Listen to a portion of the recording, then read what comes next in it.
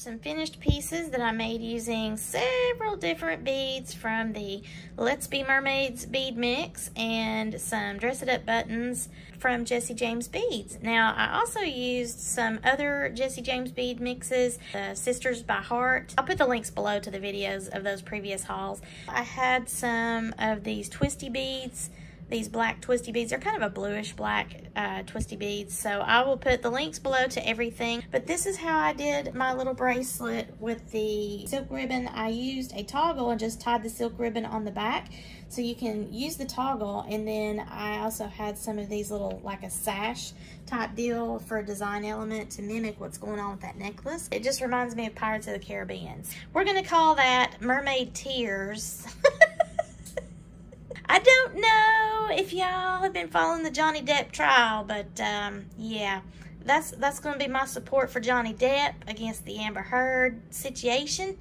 And we're going with Mermaid Tears instead of Let's Be Mermaids. No, I love mermaids, don't love Amber Heard, but you know, that's where I'm going with that. So I don't know, it just spoke to me in like a Captain Jack type of design there. I know the colors are wild, but I didn't really have much choice with that clay pendant and that shell motif there, so I tried to work that in the best I could with that particular bead mix.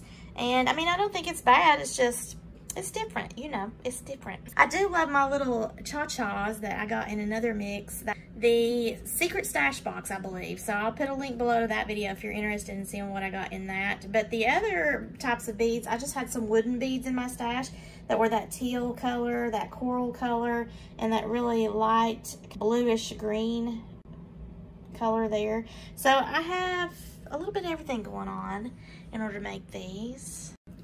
These are my little mermaid earrings. I just loved how that turned out. Now, they're not going to be exact because of, like I tell my students, the nature of handmade means it's not going to be an exact science, right?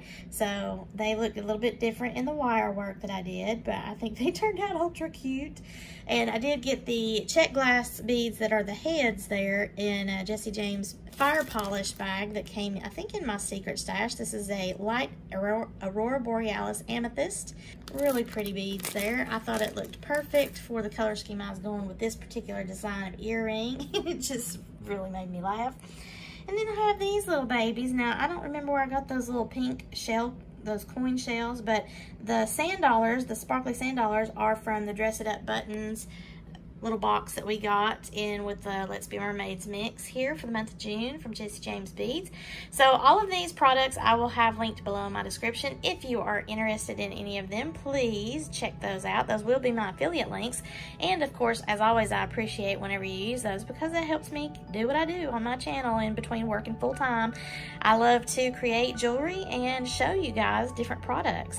If you like this video, please give me a thumbs up and share with any of your beading friends that might be interested in any of these luscious goodies that you see before you, especially if they're interested in a mermaid theme. How cute is that? As always, thank you all so much for watching. I really appreciate each and every one of you. You make it fun. I hope you have a sparkle-rific day, y'all. Bye!